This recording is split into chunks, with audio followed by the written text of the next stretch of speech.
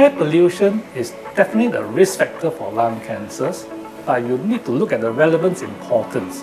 For example, compared to the never smoker, a smoker, the risk of a lung cancer in a smoker is about 15 times the risk of a never smokers. Okay? That's 15 times. It's not 15%, but 15 times. 15 times. But you look at the risk of, let's say, air pollution, which is similar to actually passive smoking, the risk is actually 1.5 times.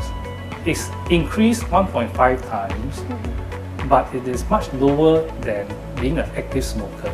But it's still considered a risk factor.